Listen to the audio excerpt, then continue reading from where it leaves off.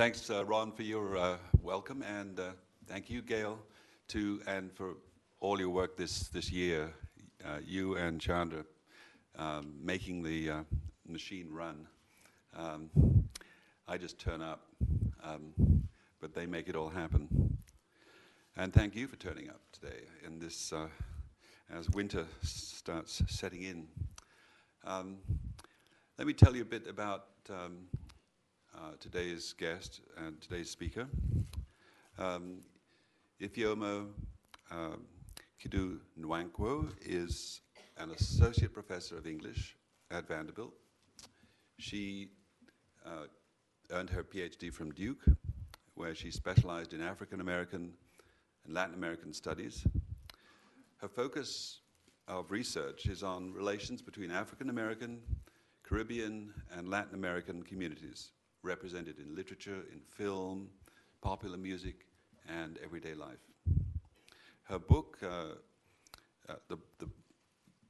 book she wrote in '95, Black Cosmopolitanism, is a comparative study of the worldviews of people of African descent in the US, in Cuba, and the British West Indies in the wake of the Haitian Revolution. Recent volumes include African Routes, Caribbean Roots, Latino Lives, published this year, and the forthcoming Rhythms of the Afro-Atlantic World, co-edited with Mamadou Diouf with Columbia. Her articles have appeared in many places, including American Literary History, Radical History Review, and Callaloo. And they include articles like The Promise and Peril of U.S. African-American Hemispherism, and Douglass's Black Atlantic, the Caribbean, or Caribbean, as you say. She was, before she came to Vanderbilt 3 years ago, she was co-director of the Atlantic Studies Initiative at the University of Michigan that connected scholars from the US, and Brazil, and Senegal, Puerto Rico, and England. And she's the founding director now at Vanderbilt of Voices from Our America, as you see on the screen here. This is an international project that puts scholarly research methods to work in the service of teaching and public outreach. She describes this Voices project as, and I put it, a quote from her, uncovering previously inaudible, silenced, or neglected American voices. As a philosopher, this is particularly interesting to me because it promises both to change the way in which we see the world when we realize that there's a lot of stuff out there that we're not noticing or not listening to or not seeing. And it also addresses big questions like questions of justice and representation. When we hear people's stories, and quite a lot of what Ifeoma's been doing is recording people's stories about their lives. When we hear their stories, they cease to be mere statistics. They come alive. And it's then really hard to ignore them. And a truly radical democracy of the sort that we could be proud of is surely one in which all our voices are heard in all manner of ways. Please welcome Ifeoma Nwankwo.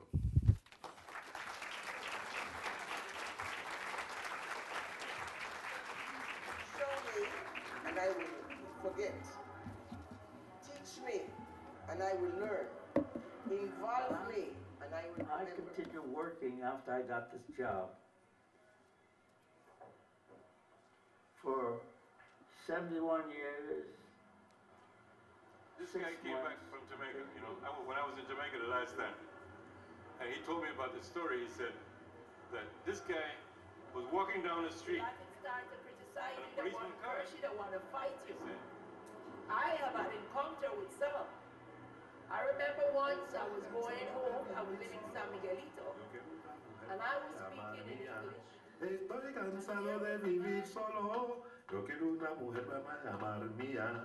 Yo quiero una mujer que sepa cocinar, que sabe lavar y sabe planchar. Y cuando vengo del trabajo, me besa y me llama papacito. These are voices from our America.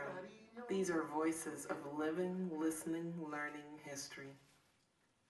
The Voices from Our America project recovers histories of West Indian Panamanian experience, increasing the quantity and quality of primary sources available to lay people, researchers, teachers, and students. No, we weren't Americans, we were aliens. We really came from the West Indian Island and whatnot.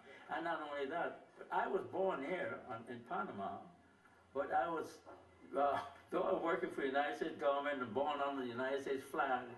So you wasn't a citizen because this was not there. This is Panama, which is a fact.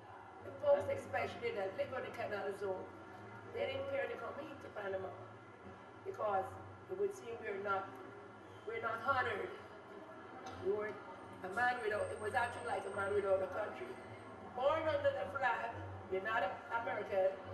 Living in Panama, you weren't considered Panamanian. As a youth, I had marched different times when sovereignty, in 1964, when the violent things happened. I witnessed it. I'll be honest to you, in Panama, they don't talk too much about West Indies. They talk about Chombo. And when they use the term Chombo, it's like abbreviate patience, you know, to hurt you like an insult. But that actually is not an insult.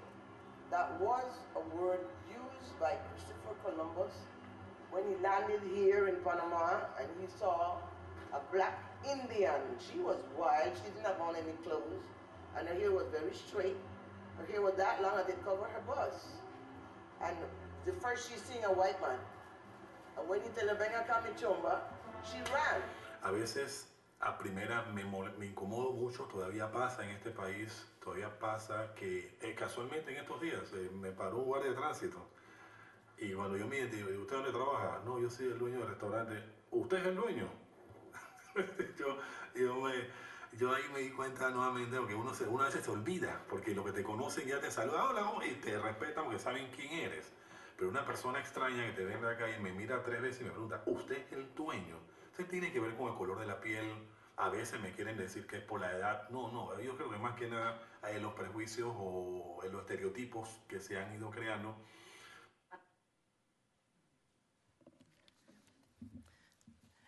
Good afternoon, everyone. I am thrilled to see everyone, thrilled to be able to share with you a little bit about the Voices from Our America project. I will say, first of all, this is what we do in terms of foregrounding the voices of other people. Right? I am the professor, I'm the scholar, all of that, but I wanted you to hear their voices first, and then I will talk with you to help contextualize that. It is really a pleasure to have the opportunity to talk with you today, and I'd like to extend a few special thank yous, if you'll allow me, to David Wood, of course, the Vanderbilt Office of Community, Neighborhood, and Government Relations, and Gail Williams, and the Nashville Public Library for this wonderful invitation. I'd also like to express a special thank you to the Voices from Our America team. You see one member here, Stephanie Pruitt. We also have Teresa Flores, who's a PhD student in Peabody. We have Destiny Birdsong, who's a PhD student in the English department, and many other team members here locally. We have team members in Michigan, team members in Panama, all over, people dedicating their time to doing this kind of work. I also, of course, want to acknowledge our supporters, which is quite vital to us actually being able to do what we do. That includes the College of Arts and Science at Vanderbilt, the Department of English, the Vanderbilt Center for Latin American Studies, the Robert Penn Warren Center for the Humanities, and the Vanderbilt International Office. So there may be moments where I will walk away from the podium because I really am not a kind of stand still at the podium person. I do talk pretty loud, so hopefully everyone can hear me. My presentation today will be structured as follows. I'll begin with an overview of the project of Voices from Our America, giving you a sense of what we've been doing, where we're going, what our goals are. I'll zoom in and focus on one segment of it, which is what you saw a clip from, the segment of the project in Panama. And then I'll talk about the present and future of what we're doing here in Middle Tennessee, and I will invite you to participate and invite you to join in that work. We are working here and growing here. So I will step away to, is that okay? No, you can't hear me, okay. All right. Do people always try to step away and y'all can't hear them? I'm just different, sorry. Okay. Quote from Langston Hughes. "Let America be America again. Let it be the dream it used to be.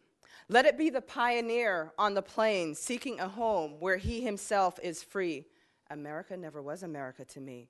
Let America be the dream, the dreamer's dreams. Let it be that great strong land of love where never kings connive nor tyrants scheme, that any man be crushed by one above. It never was America to me.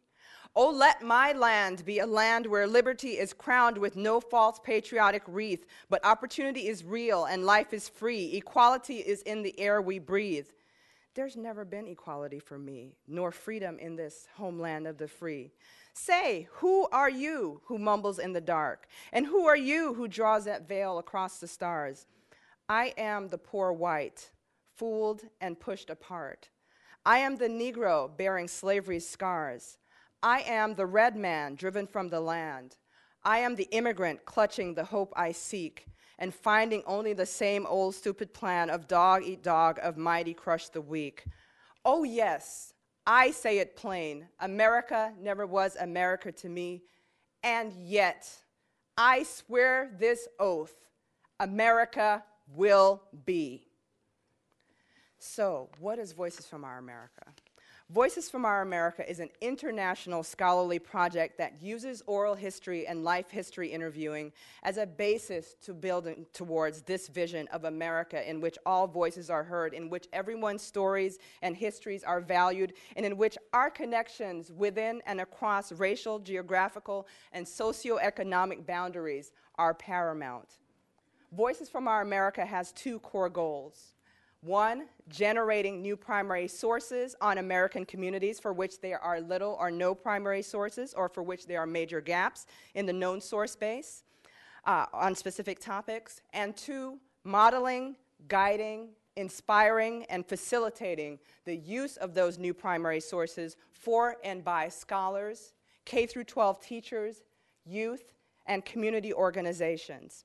Yes, it is a huge undertaking. Yes, it is broad.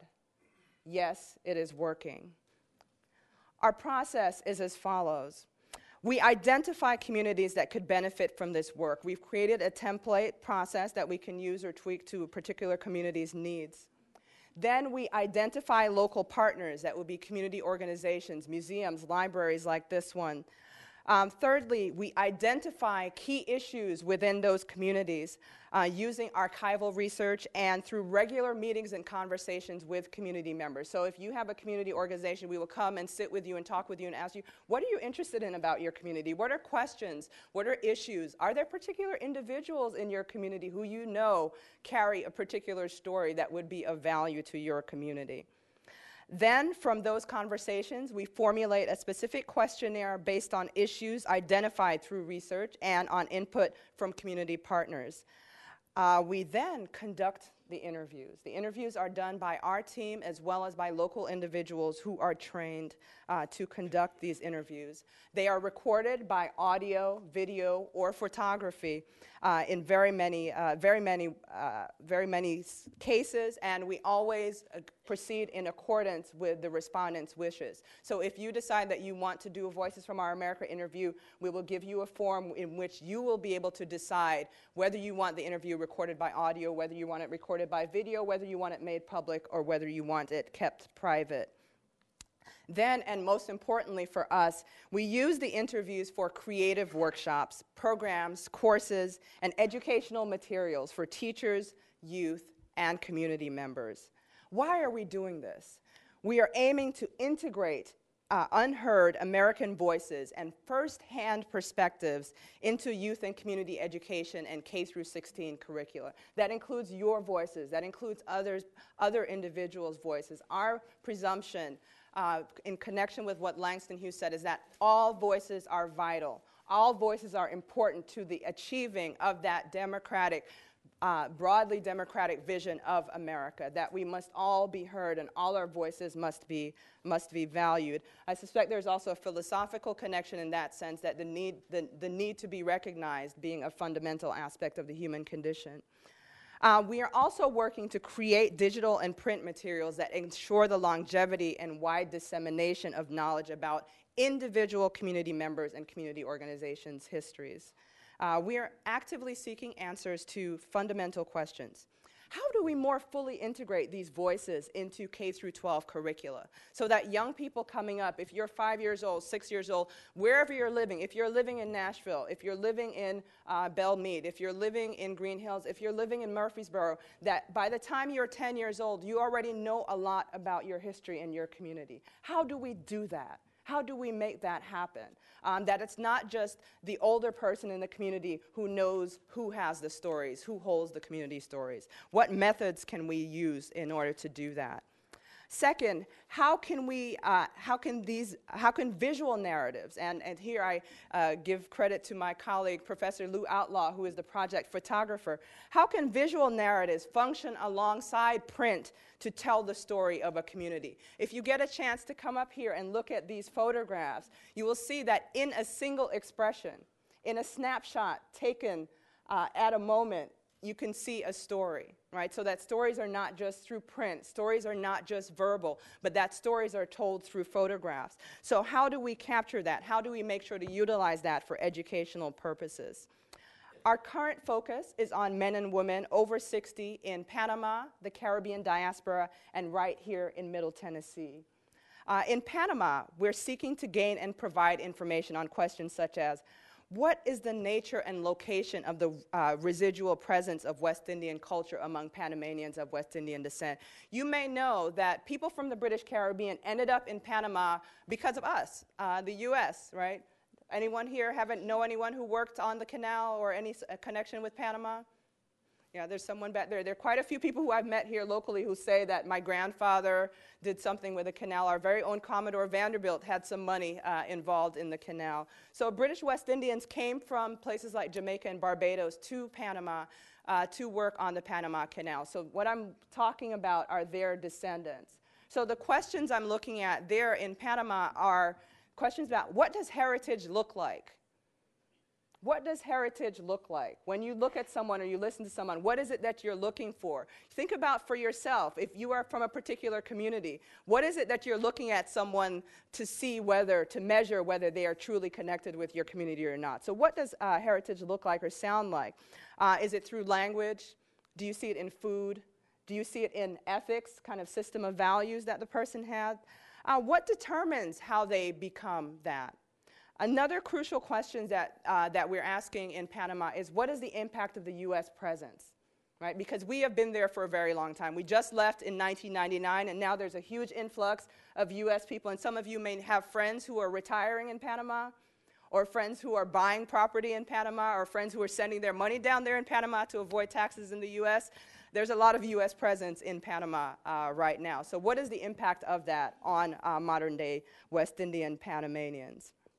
In terms of African American communities, the questions that we're looking at are, what impact can knowing more about your community's history have on a young person in a disadvantaged or marginalized community? What new strategies, techniques, programs, and measures can be developed to find answers to that question? Very important, this one.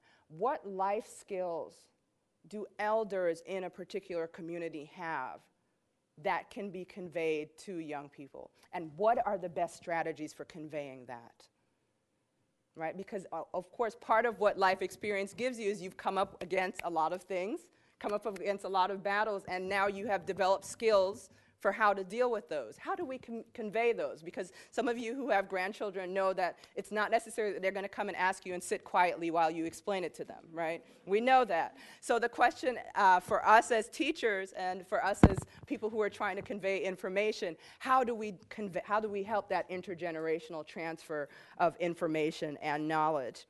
And finally, what we're looking at in the U.S. is, in general, is the power of autobiography, what I call the power of autobiography. How can knowing, understanding, or connecting to the life history of a particular individual within a community have an impact on a young person's decision-making about their own personal and professional life?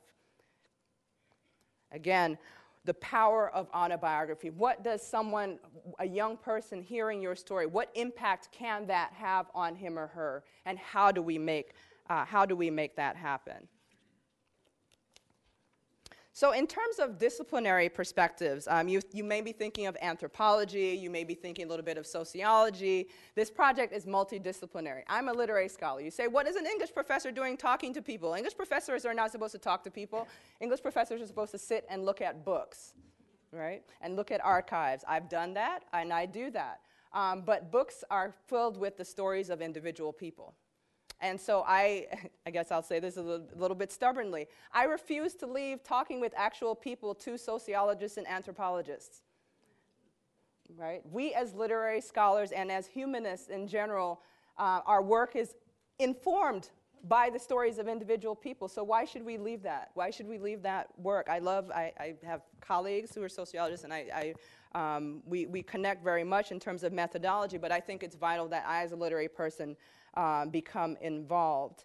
Part of where I see the literary element coming into this work that we're doing is in the construction of questionnaires. So part of what literary people do is think about hidden meanings, right? We look at a paragraph that someone has spoken, and what is the hidden meaning? What is the silence? Where is the silence? What we're trying to do in the creation of the questionnaires is to anticipate where the silence is going to be and ask questions that undo the silence or that help the silence to not happen. Does that make sense? Do you hear what I'm, right? So that as a literary scholar, because we know how to read texts, how to read autobiography, we use that to inform the construction of our questionnaire. So Voices from Our America is very literary. It's a literary critical project. It is a borrows from sociology, borrows from anthropology as well.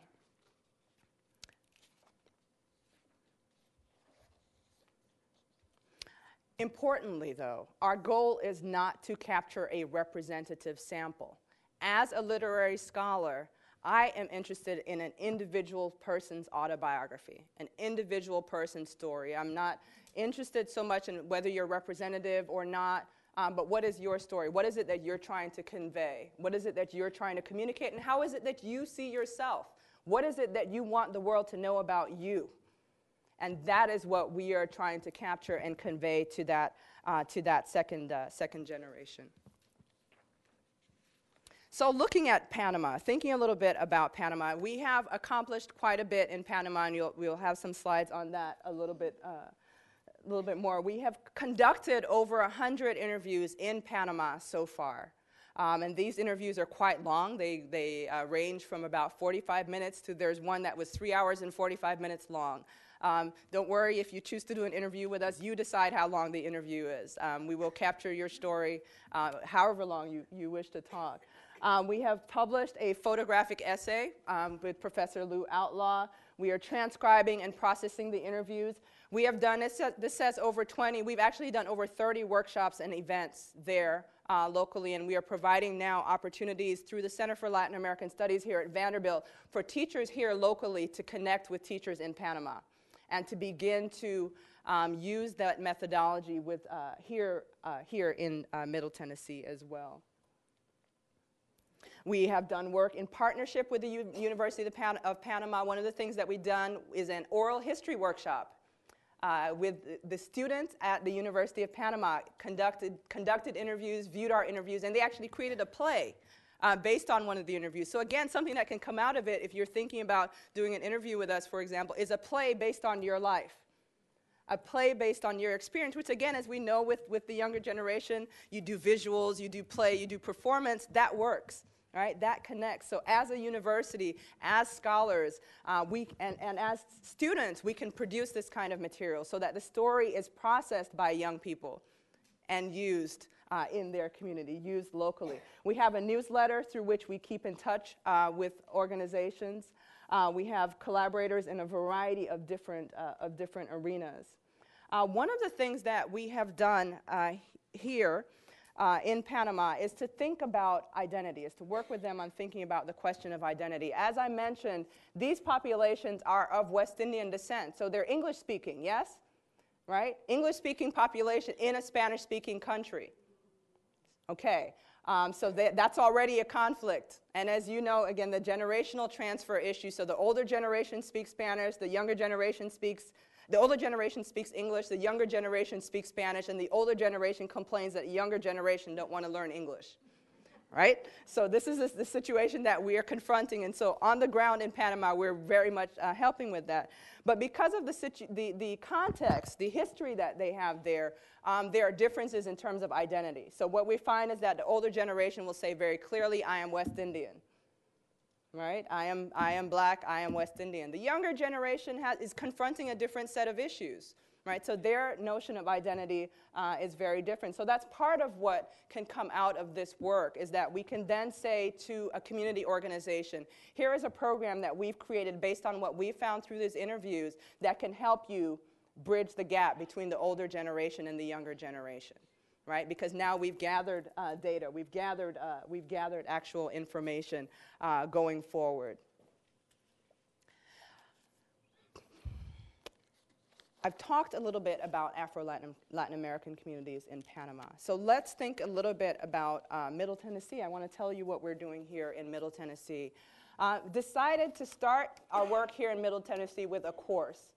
A new course series at Vanderbilt, which I hope you will participate in, connect with, or ask about. It's called Music City Perspectives. And the goal of that course is to bring Vanderbilt students into contact with the stories and knowledge that are available here in the city, so that we have individuals from the community coming into the classroom. We have students conducting research at the library and in other places based on the material that they have gained and producing research projects that we will then return to the community. So at the end of this semester, you'll see research projects produced by the students that are in this class. And that will be the case going forward. So if you are interested in participating in that or in connecting with that, or if you have a particular aspect of Middle Tennessee history that you want us to focus on or talk more about, please feel free to connect with us. Our major work now is in Rutherford County. And we have partners out there such as the Bradley Academy, the Murfreesboro Parks and Recreation, and we are building programs for and with them. We are currently conducting interviews there, and in fact, we have one on Friday with a 97-year-old woman, and we look forward to being able to utilize that material going forward. As I said, we're continuing to have work have an impact on teachers locally through the Center for Latin American Studies and our other funders, and we hope to continue to build forward. I will stop there, but I hope that you all will ask questions. There's a lot of information to be had and a lot of information that I know that you have that would be of benefit to us. Conversation is central to Voices from Our America, and I hope that you will contribute your voices or at the very least convey the value and importance of your voices to your family members. So thank you very much.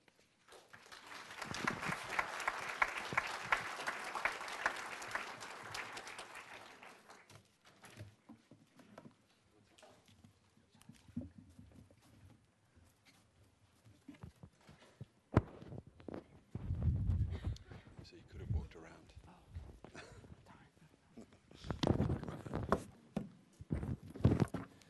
Well, thank you so much, Ifeoma. I'm just going to ask you a couple of questions before we open the discussion to the floor. And I was, when you were talking about identity and things like that, I was reminded of a time when I was driving in Texas. I was about 30 miles from the Mexican border, and I was driving with my sons, and we were stopped at some sort of roadblock and asked for our papers. And well, I had my Tennessee driver's license, and they ran that, and they discovered that I wasn't actually an American citizen. So they wanted my passport, which was in Nashville. And so they said, well, can someone break into your house and mail it to us so that we can see this? I said, well, you know, I don't know anyone who's got my key, and so on. And he looked at me very hard and he said, you know, you're an alien. And I thought, well, that's weird. I'm feeling, you know, I pay taxes. I feel quite at home here. And I looked at him and I thought, you know, you don't think you're an alien. You think you're, you know, a full-blooded American. He looked kind of an alien to me. And it struck me that I'm looking around at all the other Americans around here and around there, and I thought, you've all come from somewhere else, or your parents have, your grandparents have.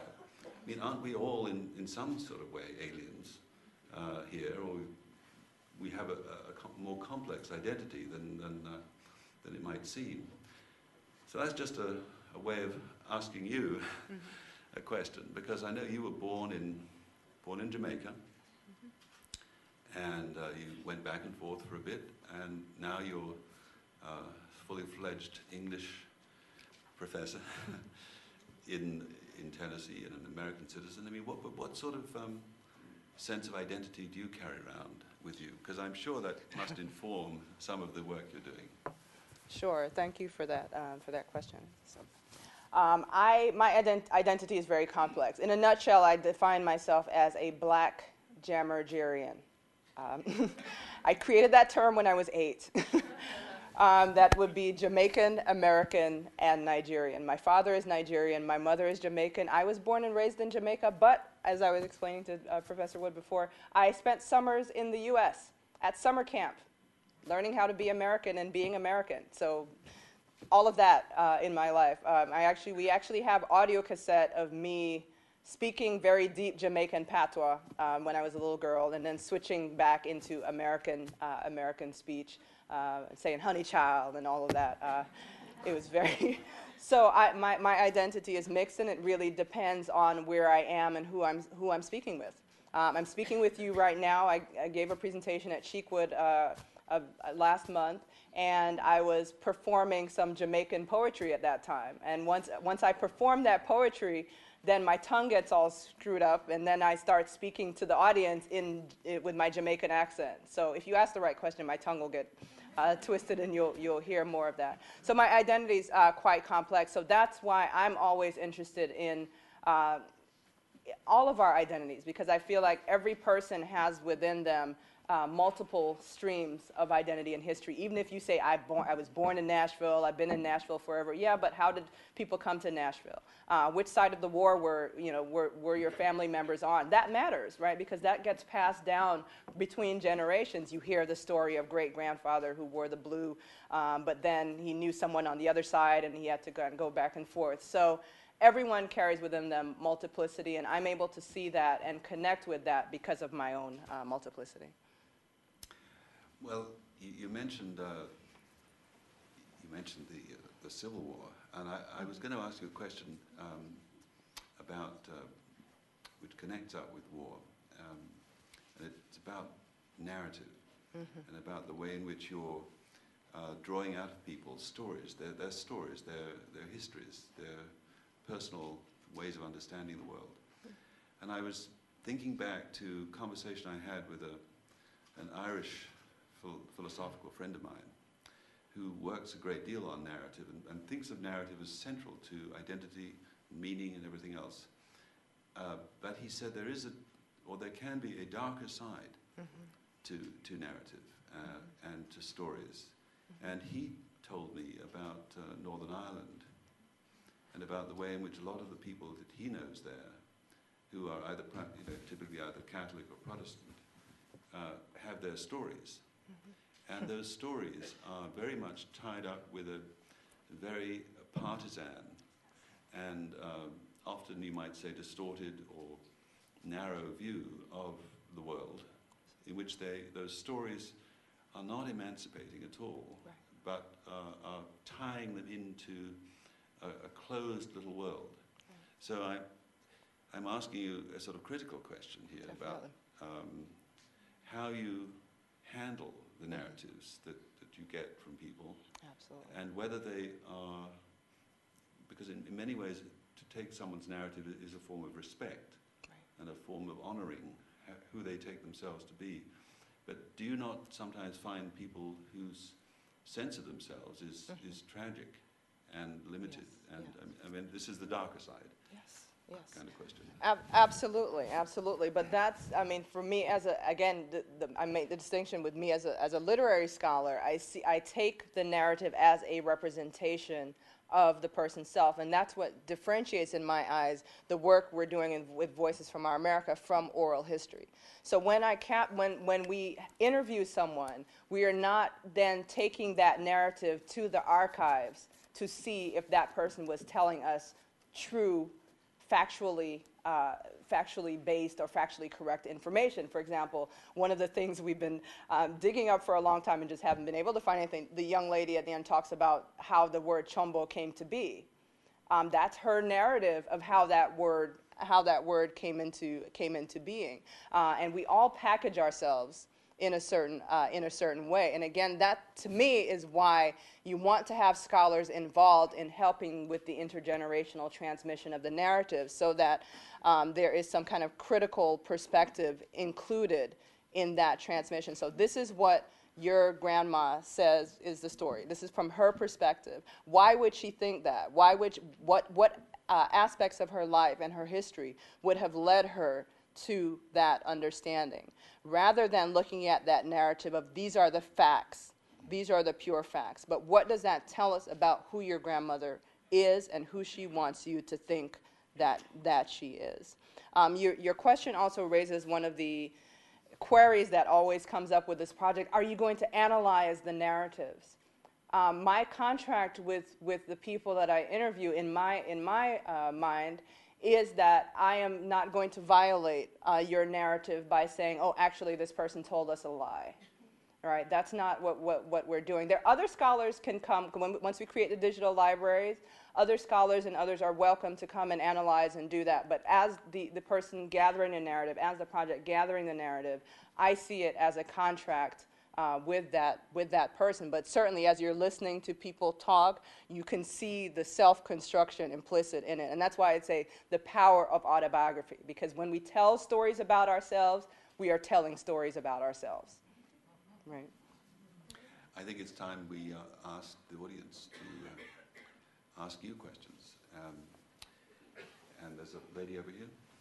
Will you share an example of the types of questions? Sure. Will you share an example of the types of questions that you ask? Sure. One for example, with African American populations, instead of we will ask a question about childhood background, how did you grow up? Right, and instead of only asking you about your experience, I will ask you about what stories came down in your family about X person. So, were you in the military? Was your grandfather in the military? Did you ever hear tell of what he did in the military? So that way you're capturing not so much factual information, but you're capturing the sense of history that is embedded within that person's mind.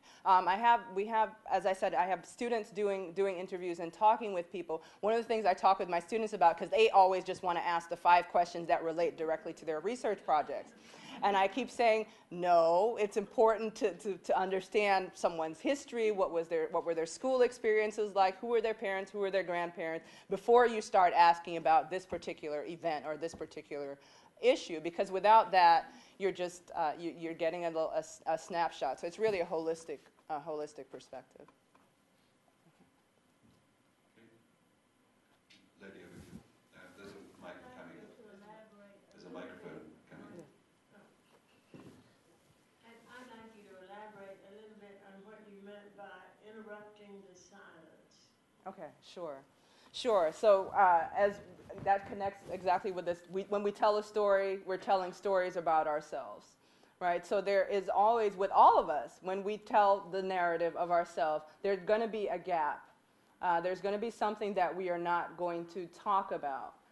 So if by understanding a particular community, by researching the history of a community, I can get a sense of which things may be touchy subjects, which things may be issues, and so what things someone may not, either not want to talk about, or with something that someone would want me to press in a certain way, or would want me to frame the question in a certain way. So for example, if you look at the gentleman who was talking about, he marched sometime when the sovereignty came. It's very confusing, right? You don't know what he's talking about. He said, I marched during the times when we were fighting for sovereignty, something, something, and then he kind of undoes it and basically says nothing happened. Part of what he's talking about, some very major things. There were people who died. There was a lot going on. So in the parts of the interview that you don't see here, we talk with him. What do you mean by marching? What kinds of things did you do? What did sovereignty mean for you? Right? How old were you? And then we come back later, because he's someone who migrated from Panama to Canada. And part of the question is, did that have something to do with why he left? Right? So does that It's a complex dance. Gentleman in the middle. In addition to asking about the family history, did you also ask about the family stories, the poems, the literature that is passed down through generations? You are an English professor. Sure. Did you look at that aspect of their life and their history as well? Yeah.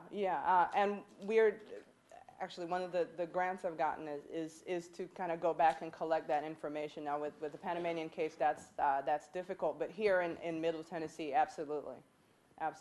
I actually got an autobiography just recently, and the last talk I gave, the people came up and said, oh, I've written an autobiography for my family, and certainly it's something that we ask for and we ask about. The lady that we're interviewing on Saturday, who's 97, we went to her house as a pre-test, like we always do, just go and build a relationship, found out that she's an artist, that she does watercolor painting. A black woman in Tennessee, born that far back, did watercolors. So hopefully we'll be able to get scans of that and utilize them. We have musicians and other people, so absolutely.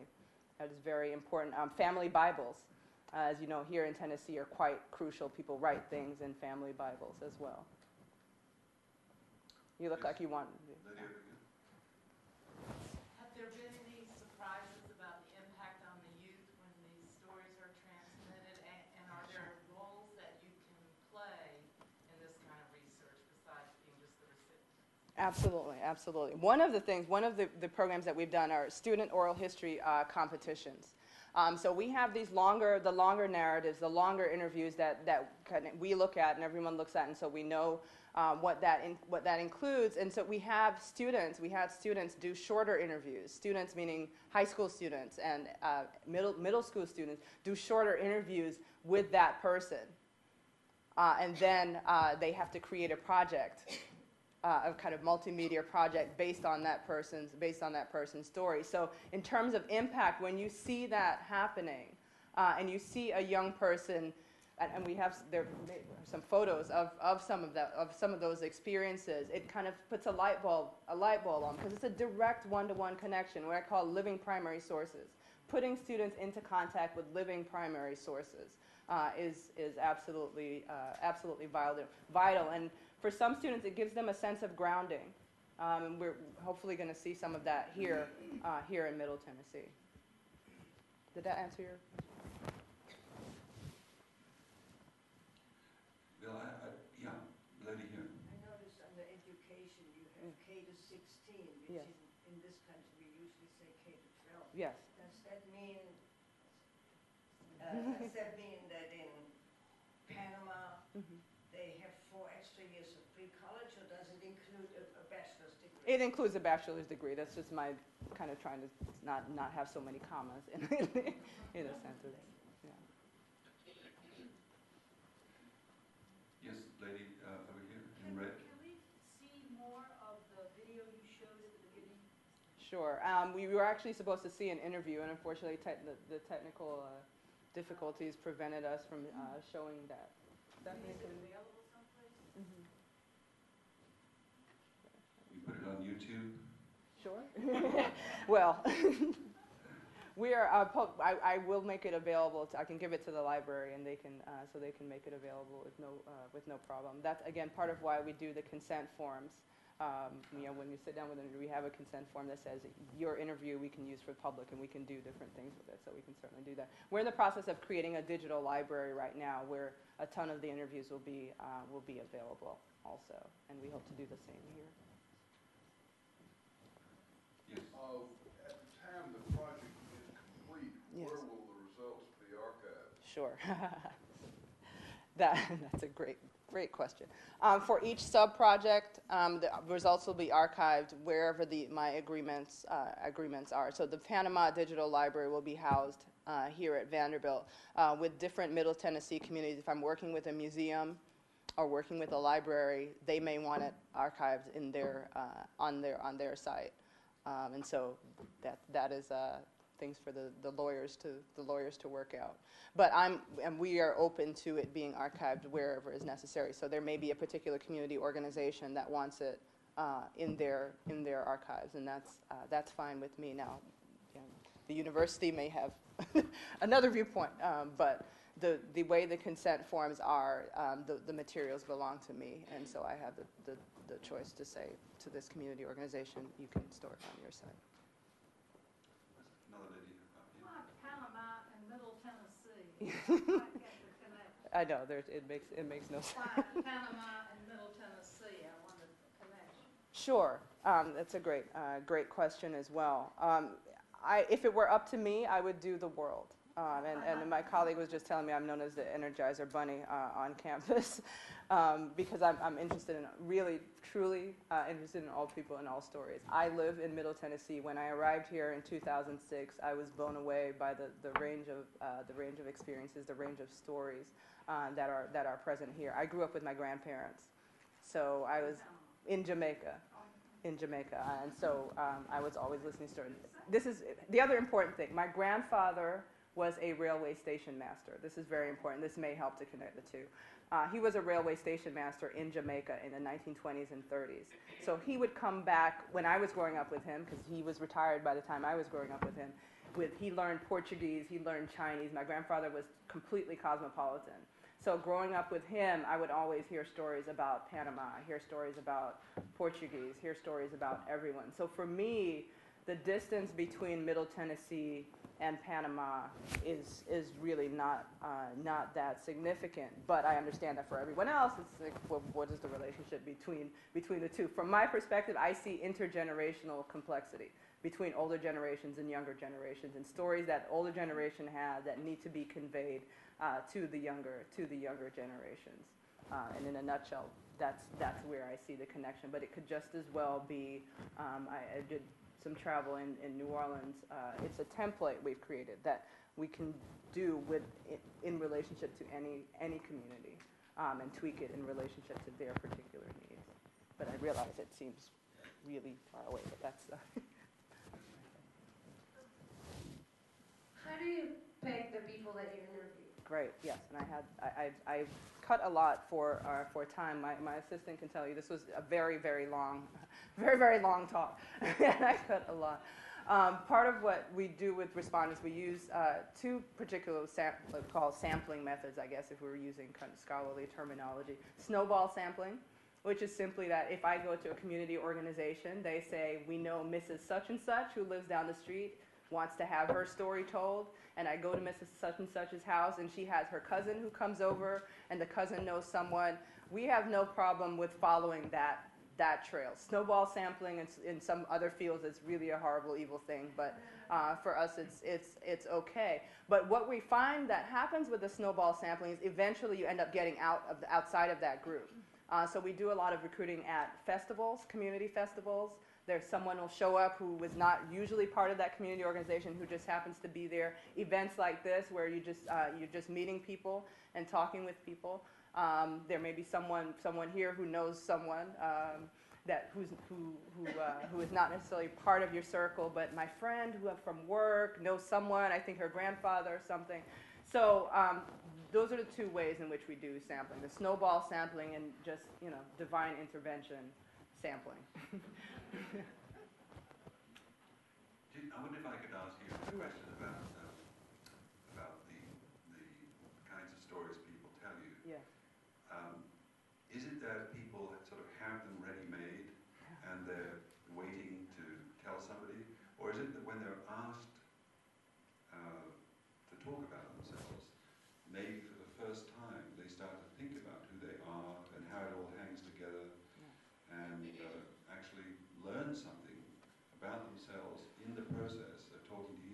So that, and if that happens, I mean, I'm kind of fascinated to know whether, you know, you all are living on a story or with a story, and whether what you would make of the opportunity to tell your story to somebody who is a really good listener. So I guess I'm sort of fascinated to know whether the stories are just sitting there waiting to be hatched, or whether they need to be grown. Whether talking to you actually changes people's lives. Right, both things happen.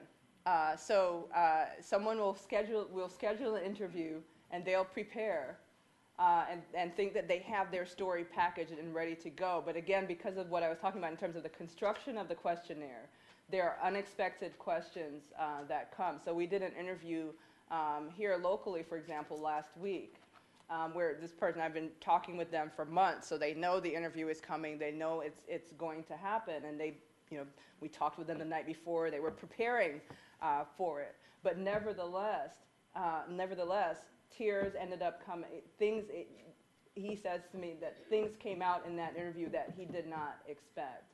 And so again, back to the questionnaire and the way it's constructed and the types of things that it asks about is not necessarily things that would be right on the top of your mind when you say someone is going to capture my story. Now, certainly, this is why we have the consent form. If you end up saying something that you then don't want made public, that, you know, we will pull that out. But absolutely, both things will happen. We have had a lot of tears, particularly with expatriates, people who have left one place and gone to another. We definitely will have that. Also, having audio and video and still photography around affects people's presentation. Gosh, absolutely. You couldn't hear what my colleague said. He said having audio and video around affects people's presentation, right? So that makes a huge difference. But again, we try to account for that. Also having, depending on who's doing the interview, just like this interview I was talking, I didn't conduct it. I don't conduct interviews with people who I know, or I don't have people conduct interviews with people who they know well. So we try to manage that. But again, what we do is once it's gathered, you talk about how it came to be.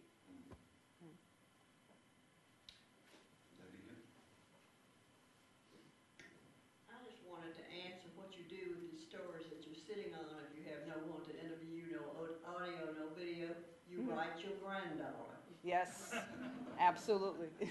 And that's a great point, because part of what we are trying to do is to just get people to value your own story and value other people's stories. If you don't want to do an interview with us, that's completely fine. But by being here, even the last event that we did, being here, you start thinking, okay, maybe I'll call up my granddaughter or someone and just start sharing, get things circulating. Excellent.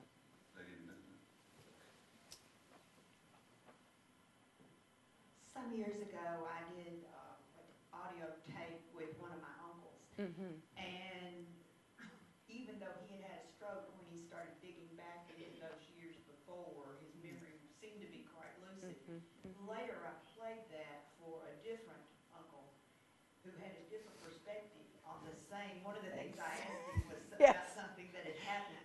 Do you find conflicting stories? Ooh. Constantly, endlessly, because again, when we're telling stories, we're telling stories. And again, that's what comes from literary studies. We look at autobiography and we understand autobiography to be crafted and to be about a decision that person has made about self-presentation. And so you have two uncles who have made some choices about autobiography, but it's difficult for you because if you're doing family history, you're trying to say what happened. But you just have to enjoy the experience of having sat with them. I had a student last year who did an interview with her grandmother. After a long time, her grandmother let her interview her. She sat down, did the interview with her grandmother, and at the end, her grandmother decided that she would not let the grandchild use any of it. She had revealed some very major family secrets. So now this granddaughter had these family secrets that she knew that she could not do anything with, and this child was about to burst, but yeah. I think this had to be our last question.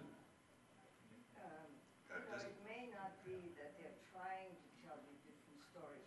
It could be that they have different memories. Because I had that experience. Both my sister and I were interviewed by a I was going to say, I hear your voice. And some of her